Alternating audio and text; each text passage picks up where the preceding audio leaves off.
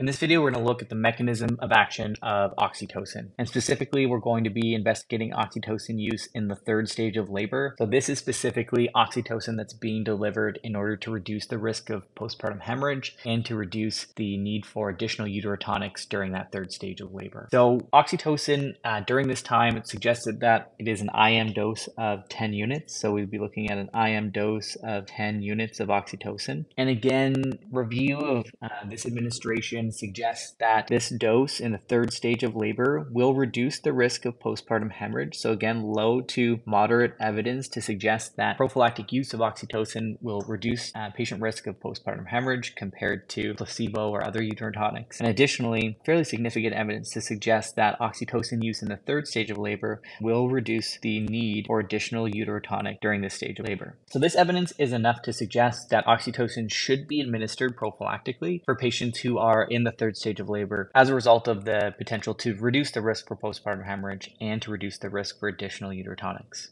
When we're looking at creation and release of oxytocin, we're looking at two areas of the brain. First, oxytocin will be created in the hypothalamus. So the hypothalamus is responsible for the production of oxytocin, and then the oxytocin that is created in the hypothalamus will travel via the blood supply down to the posterior pituitary gland, and this is where we see release of oxytocin from. So oxytocin is released by the posterior pituitary gland. Now, what's interesting about oxytocin is that it functions under a positive feedback loop. Most hormones use a negative feedback loop. So what that means is as the blood concentration of that hormone goes up, you actually start to see reduced stimulation of the place that's going to release that hormone. That's negative feedback. Now, oxytocin actually works under a positive feedback loop. So what that means is as we increase the amount of oxytocin in the blood supply, that's actually going to trigger increased production and release of oxytocin from the brain. So the more oxytocin we have in our body, the more oxytocin is going to be released by the hypothalamus and the pituitary gland. So now we can take a look at what this actually means for labor. So as we begin the birthing process and the fetus is engaging with the cervix, that pressure is noted by the nerves around the cervix, and that signal is sent to the brain. And this is how we will start seeing the increase in oxytocin being released into the blood supply as a result of labor.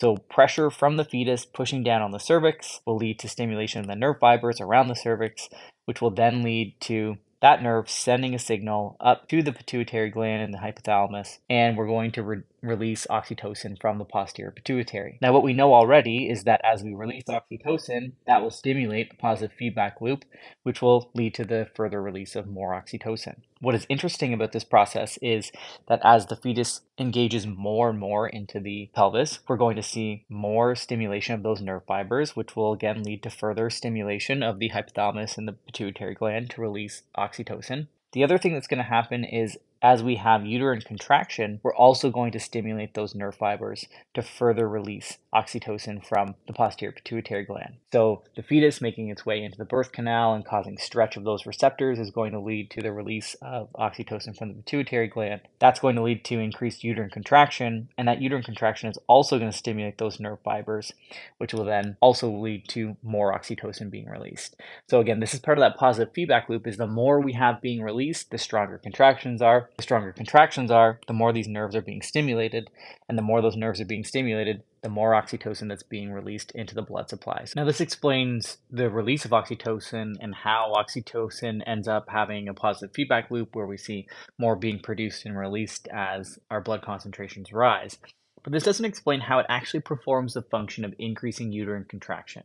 And when we look at the third stage of labor and we're looking at attempting to reduce the risk of postpartum hemorrhage, one of the things that we want to do is figure out, well, how does oxytocin actually reduce the risk of postpartum hemorrhage by increasing the strength of contraction? And the way that happens is through G protein receptors. So there are G protein receptors that are located in the myofibrils of the myometrium. That's the muscle layer of the uterus. So we have G protein receptors, and these G protein receptors will respond to oxytocin. So what happens is oxytocin will bind to the G protein receptor.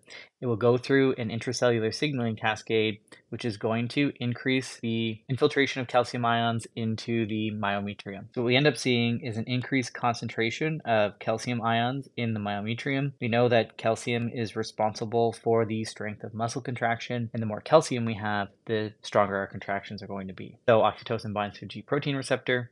is going to cause an intracellular signaling cascade that's going to increase the concentration of calcium ions within the myometrium myofibrils and the muscle filaments of the myometrium. And then as that calcium concentration rises, we get stronger contraction. So again, to provide what that looks like, we know that as we begin to have fetal progression, we're going to activate stretch receptors. Those stretch receptors will activate nerves that will signal the posterior pituitary to release oxytocin. Oxytocin will bind to G protein receptors, which will lead to an influx of calcium and increase the concentration of calcium in the myometrium myofibrils. And this will increase uterine contraction. Where the positive feedback loop comes in is we know that as we increase uterine contraction, we're then going to activate these receptors again, which recognize that there's pressure on the areas of the pelvis that are involved in childbirth, which will then lead to more nerve signaling to the posterior pituitary, more release of oxytocin, more activation of G protein receptors, increased concentration of calcium in the myofibrils, and further increase in uterine contraction. Now that we've talked about the mechanism of action of oxytocin,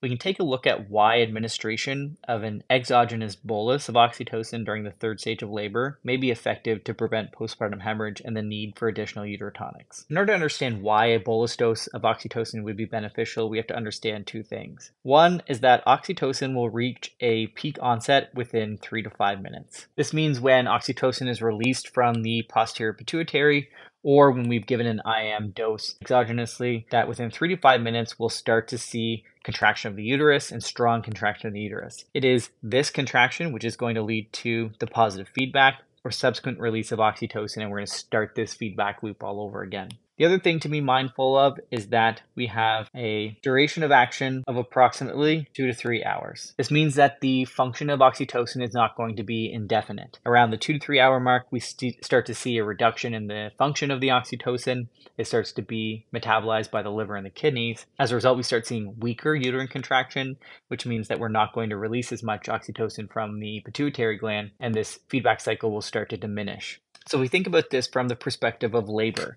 As the fetal head engages into the pelvis and creates stretch in the cervix and causes activation of stretch receptors that are going to send a signal to the hypothalamus to release oxytocin from the pituitary gland, that is the onset of labor. So that engagement of the fetal head, the activation of those nerve fibers, and the release of that oxytocin starts this 2 to 3 hour timer for that oxytocin.